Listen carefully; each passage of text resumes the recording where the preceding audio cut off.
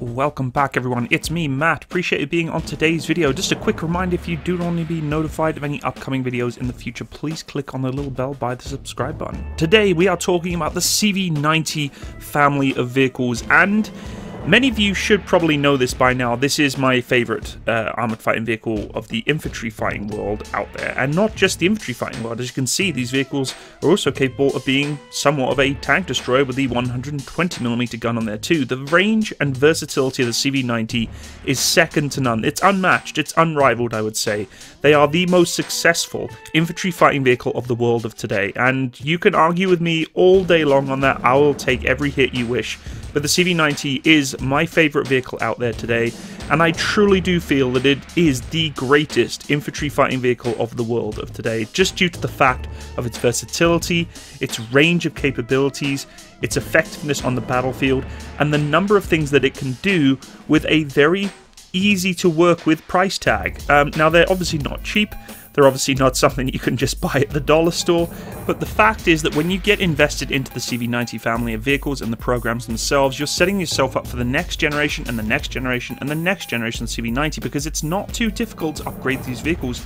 The way in which they're developed allows you to bring it to the next level of, I guess, combat capability than it would be to just buy an entire new program, which is why it is so successful. Before we go any further, I'd like to thank my sponsor for today, Armored Warfare. If you know of the CV90 120 Ghost vehicle, which is a technology demonstrated with the camouflage side, you'll know that is a pretty cool vehicle, and surprisingly you can actually play it in the game. Experience one of the hottest tank games on the market with Armored Warfare, a free-to-play MMO. Master hundreds of unique vehicles and join legions of other players in a story-driven PvE, or challenge them in PvP combat. Register now to receive a rare T64 AV Hunter Premium MBT and 7 days of premium time to boost your Merc career start. Are you already an experienced tank commander? Well, use this bonus code to claim a unique temporary CV90 Ghost vehicle and bonus premium time. Have fun on the game, guys. Hope you enjoy. So back to the CV90. Now, many of you know that I did serve on the Warrior platform. I do love the Warrior, but it is time for the Warrior to step aside. In terms of comparison to the CV90, it bears no comparison at all, unfortunately. The programs are just completely different. And recently, the CV90 Mk IV has been released. It is legitimately the most incredible IFV. When I study it, research it, and look into it, its capabilities compared to other platforms out there are very, very good. And the reason for why they're very good is because this is the key word of this entire video. Proven. Proven. The vehicle has proved that the technology it has, the platform it utilizes, the equipment it works with, works. The troops that have used it, the countries that have used it, know it works. It has served almost flawlessly with those countries in war zones, not just, you know, dotting around in the countryside. It has served in Afghanistan. It has done its time in conflicts and is still being utilized today across the spectrum of countries in Europe to very, very high effect. And I just wish people would start looking at this platform and giving it more respect than it deserves. But because, of course, the fancy Lynx and the beautiful Ajax and all these new high-strung, high-tech vehicles that are still somewhat in development phases are getting all the the spotlight and the showcase. And of course, that's how it's going to be. They're the new big contenders. But for me, I like tried and true. I like something that works.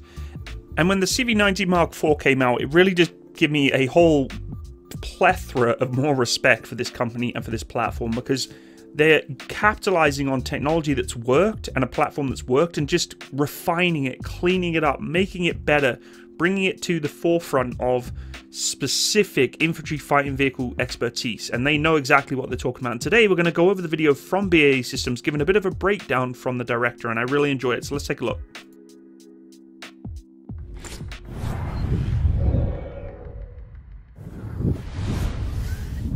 It has been 3 years since we introduced the CV90 Mk IV.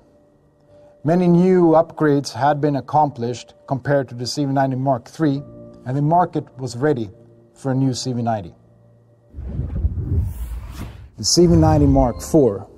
So first of all, let's talk about customer focus. Okay, this is Dan Lindell, the Director of Combat Vehicles for BAE Systems Hägglunds und I hope I'm saying that correctly.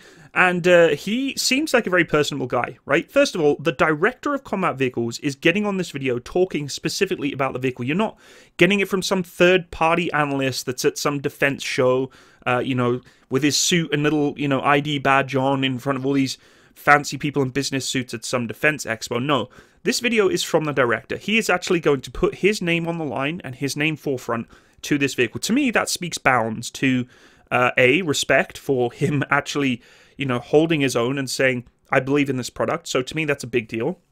He's the leader and the management of the program. To me, that speaks values too. Secondly, Dan, if you're watching this, dude, please get me out into one of these vehicles one day, please. I want to play around with it. If you want to invite me over to come play around, I'll do dedicated videos. I'll do anything for you, man. Please just let me get on the CV90, please. There's a little desperation there. I'm sorry, I control myself. But seriously, though, it does show leaps and bounds to other defense procurement projects that are out there in the world, especially for infantry fighting vehicles. You don't see directors of programs, you know, they're not in a business suit, they're actually getting inside vehicle. He's in the crew commander's spot, he's in the driver's spot, he's actually climbing on this vehicle, talking about it and relating to it as if he is the director. He's the one who's getting this program successful, and it is successful. So Dan, massive respect with you doing this. It just kind of speaks values to me for when it comes to, you know, actually trying to get your product to be sold, I guess. Draws on its legacy and knowledge accumulated by its 7 user nations.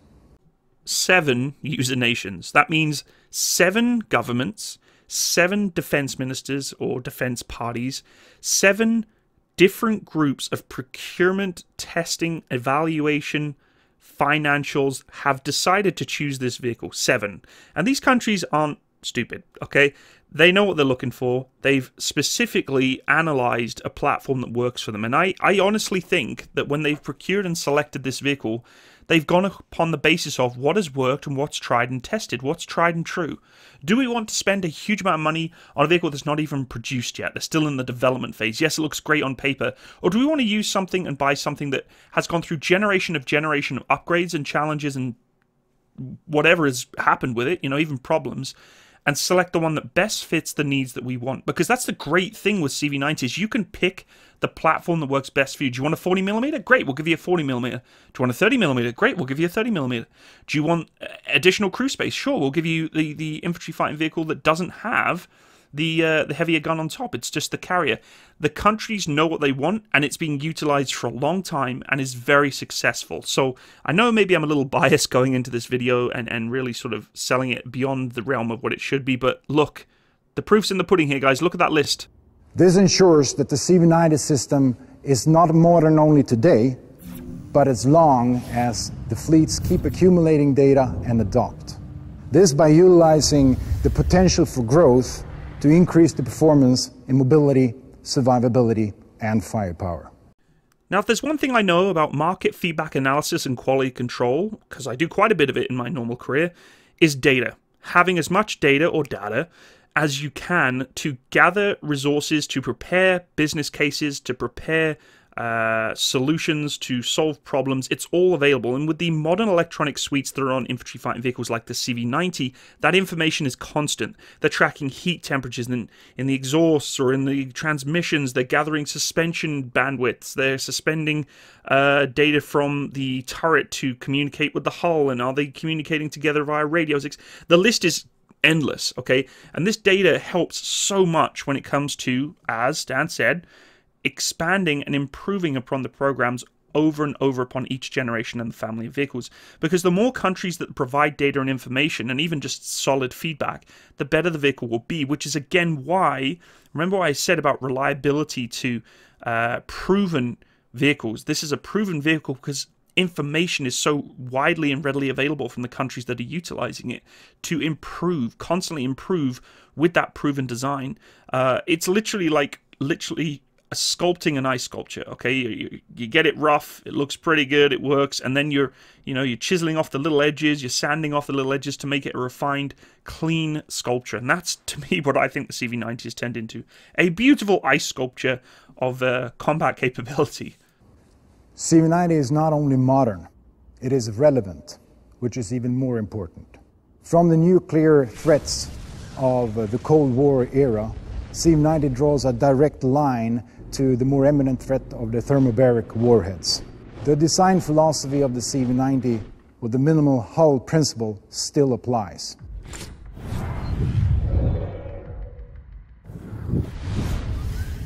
Every engagement starts with the detection of the target. If it's hard to detect, it is hard to defeat. So design efficiency is the most important aspect, since it is the ratio between actual usable payload and total weight of the vehicle system. So a 30% increase in the projected side area will not only render a more heavy vehicle, but it will also result in a 50% increase in the detectable area above natural mark. So as you can see, the profile of the vehicle is quite focused upon in this video, the detectable areas they call it. So a 30% increase in the projected side area. You can see they're taking a little bit of a dig at the Lynx there. You can see the profile of the Lynx in the background. A little bit heavier, of course, the Lynx, and when you get heavier, you make more complications, whether it be, capability to drive longer distances due to fuel amounts, weight limits across bridges, etc. So a heavier vehicle does make things better, but also more difficult. Heavier does sometimes mean more armored, but the detectable area in this case is fairly significant. Okay, look at the profile of the CV90 versus the higher profile vehicles out there. It's significant. Detectable area in terms of having a low profile against a hillside or in a hull down position, it's pretty significant. And CV90 is nice and, I would say, smooth and low. And a lot of people would disagree with this and say the Futurist doesn't have to be smooth and low. We're not going against, main battle tanks of today. We're going against more sort of anti-tank guided missiles, things like that, that we need the extra armor protection because we're not going to be able to be stuck in a hull down position all the time like we would back in the Cold War. But I would disagree. I really do feel that a low-profile vehicle like this presents less of a target, especially when the infantry fighting variant without the turret, actually just having the crew driving the infantry around with no turret at all, it's even lower. So, having a low-profile vehicle makes it a lot less easy to find and see, whether it be thermal signature, just visual signature, or even sound signature, because bigger vehicles are normally more clunky as they bounce all over the place. The CV90 has the lowest visible signature of all modern IFVs. The substantial effort in designing the CV90 with the lowest possible signatures in the visual, infrared, radar and audible ranges has not been easy. But we are proud to deliver an IFV that is very hard to detect by human senses or advanced sensors.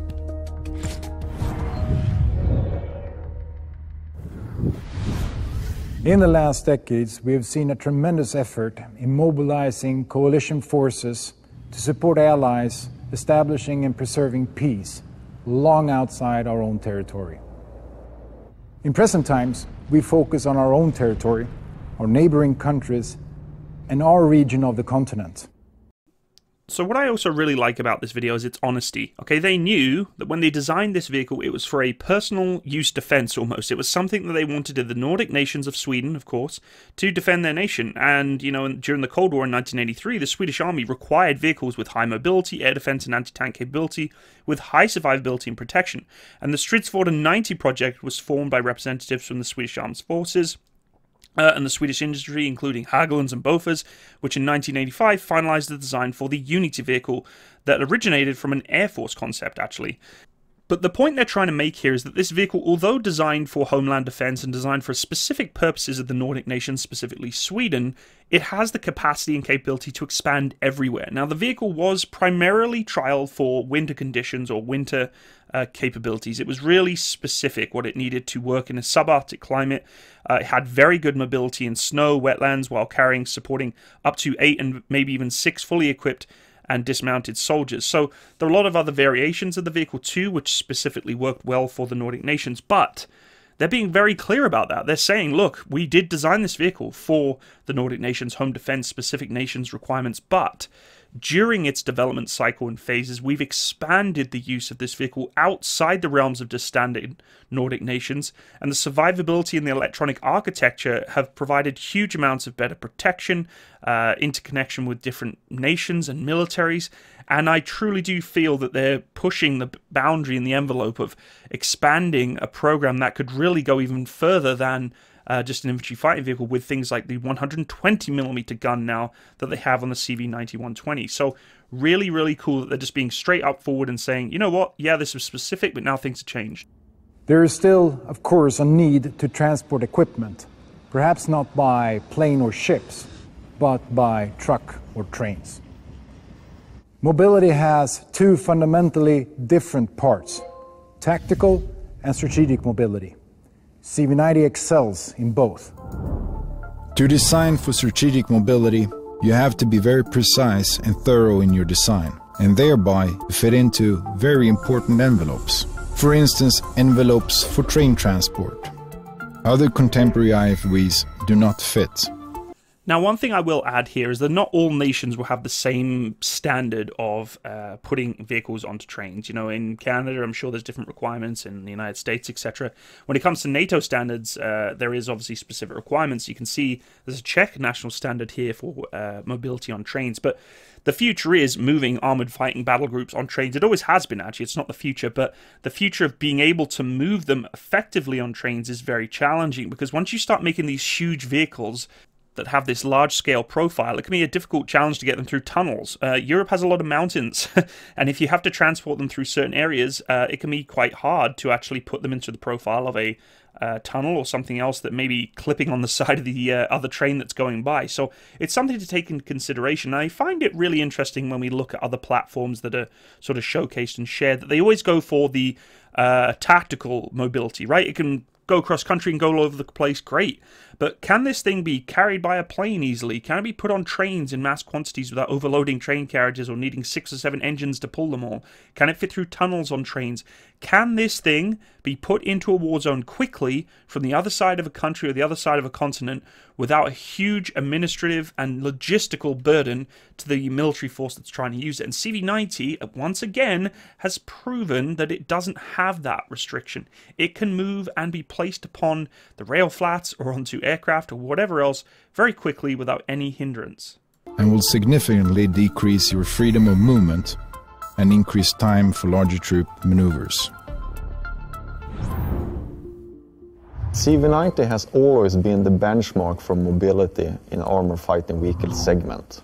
No other OEM has put the same amount of effort to explore the limits of what's possible to achieve with a tracked vehicle. Basic mobility of a tracked vehicle is to surpass that of a wheeled vehicle. Stellar mobility is, in our opinion, to be a class leading in all aspects of mobility: endurance, self-sustainability, agility. I love the fact that he said agility, but whatever. Look at this picture right now. I don't know if you recently watched my video on the struggling Ajax program, the British Army's variant of the reconnaissance armored fighting vehicle, but they were struggling to navigate in reverse a 20-centimeter obstacle, which has now, been adapted and modified. But this thing, look at the picture of what it's navigating through here. It's a huge obstacle, and when you talk about a tactical mobility like that, I know the reality is you're probably not going to be reversing a vehicle up an embankment like this, but it's just something to consider that the design of this vehicle really has been refined to no other extent that I can see out there today. Obstacle negotiation, cross-country speed, soft soil mobility, and strategic mobility. Mobility is the #1 enabler for all other capabilities.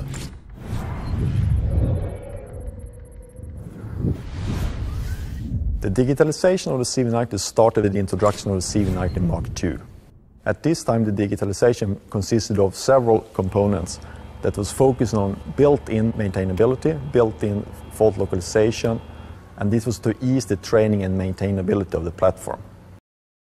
Something else you don't hear much about when it comes to platforms being procured or weapon systems being put into place is training and development. So making sure that you have the capability to refine a program and make sure that those who are trained upon it have all the resources they need. And I can safely say that Sweden have some of the most robust training programs out there. I've talked to many crew members of CV90s and of the Nordic nations training on CV90s, and it's second to none. Steel Beast Pro, the video game that I used to play, I guess not really a video game, the simulation software I used to play, relies quite heavily upon CV90s actually as a technology demonstrator software, and it works really well. And you can see that if countries are willing to invest in something like that, specific training cycles and programs, packages, software for things like this, it's going to make the vehicle more successful, more so than the platform, than it will be with the crew who's in it. You can have the greatest vehicle in the world. If you don't have an infrastructure of training, support, logistics, maintenance that follows this program to the bitter end, you're in trouble. You're in big trouble. The irony when it comes to procurement and defense contracts is that we talk about the equipment being actually processed to be bought, but we don't talk hugely about the infrastructure and the training that's required for the troops that are going to use it. Not just the soldiers that are going to be driving it, shooting it, commanding it, but those who are operating at the back of it. You know, there is specific training that comes with these kind of vehicles that is costly and takes a huge administrative burden to a military that's trying to get a force ready to go, whether it be an infantry battle group, an armored battle group, a mechanized battle group. To use this equipment, it takes time and resources. And CV90 has the expertise of generations of CV90 since the 1990s to prepare crews and commanders, gunners, drivers, whatever else it may be, to use this vehicle very, very effectively with all that data, all that, you know, user information that can just be transitioned into a new military, which is why if any outside military wants to use this equipment that's not from the Nordic nations or the ones that are already using it, there's a package ready to go. It's all signed, sealed, and ready to go that has worked and has been effective in the past. Some of these newer programs walking into the unknown, and that's going to be a given. That happens, right? You buy something new, we will have to slowly go through the training process and cycle, and everyone's got to get used to it, including the developer. But not with this, okay? There is so much detailed information about this program and the vehicle itself that they can just be capitalized on straight away. Crews can jump in and off they go. The big step of introducing a full digital platform was done in the CV90 Mk III. That opened up for a completely new level of functional development of the platform, with adding the next generation sensor suites, network connectivity, and onboard health usage monitoring system without making major design iterations.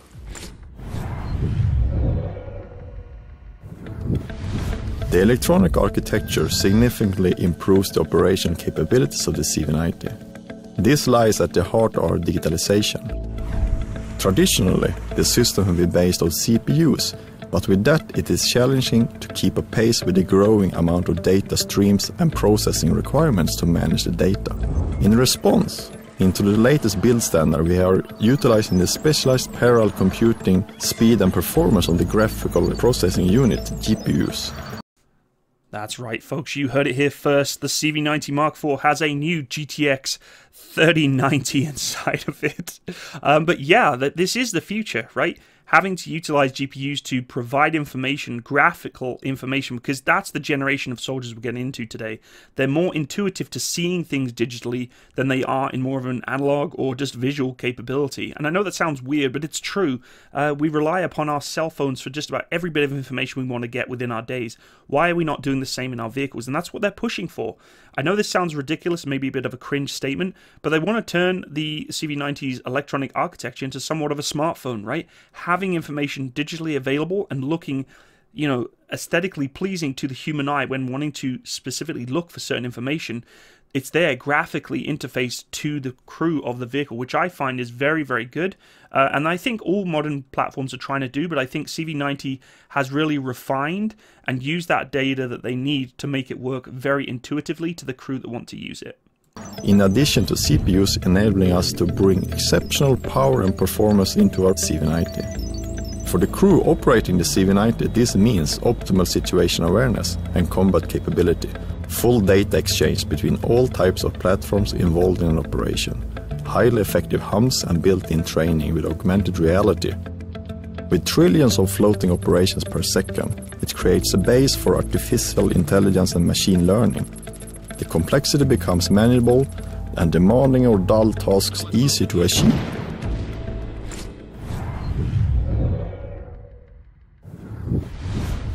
So the CV90 Mark IV configuration had at that time been very focused on base capabilities and core systems. So what has happened the last 3 years? Well, BAE Systems Hägglunds has recently secured 2 large and important programs. Not only important for us, but of course mainly for the users, but also for local partners and future customers. We're in the final integration phase and have already completed system tests of active protection and anti-tank guided missiles. So just so you know, the missile in that footage that they're trialing is the Spike anti-tank guided missile. If I would say so myself, one of the greatest anti-tank platforms out there for missile capability. The truly fire and forget missile, or a specifically accurate guide-in missile from top-down attack. Very, very good at what it does. So you can see that they're picking equipment that is very valid for the future. They're not selecting something that's already out there. They're trying to add upon technologies to something that's worked with some new stuff that is being trialed in the same instance and has had good success. Active protection systems, you can see that they're also investing into that too, but they didn't base their design all the way around it. They're expanding upon a very truly tested design and adding stuff on as they go, instead of trying to demand a requirement from a design of themselves and saying, yeah, let's put active protection systems in the highest forefront of our priorities. Well, it's not.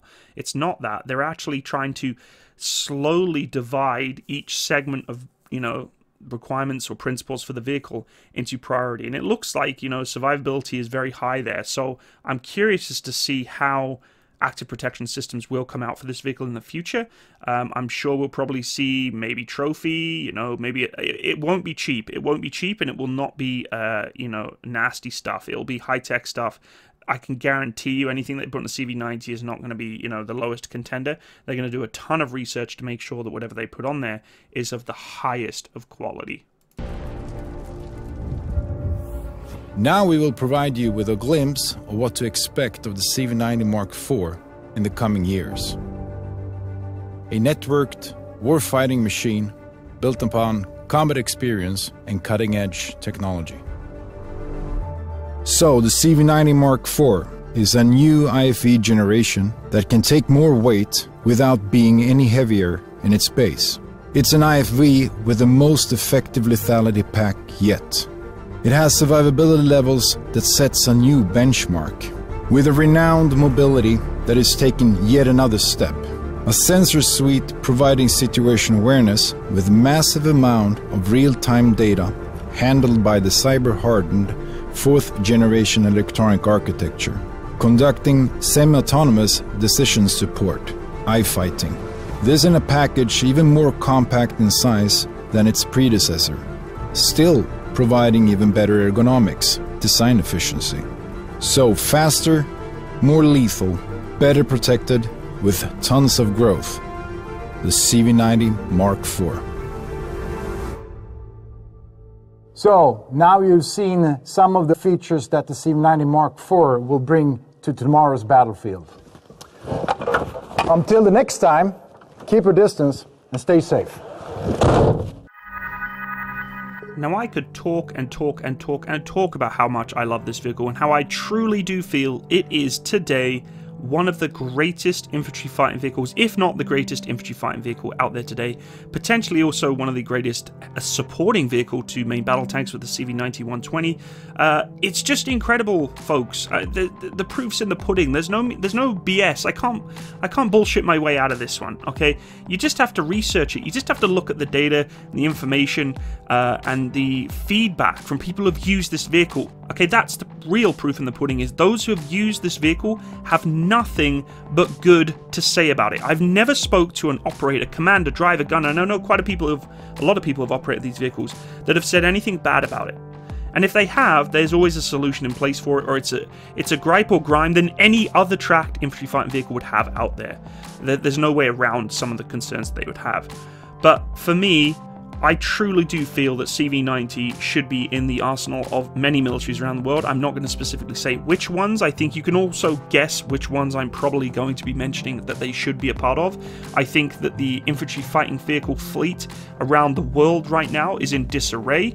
It's a hodgepodge of random contracts and defense procurement that's just gone out to lunch. It's crazy.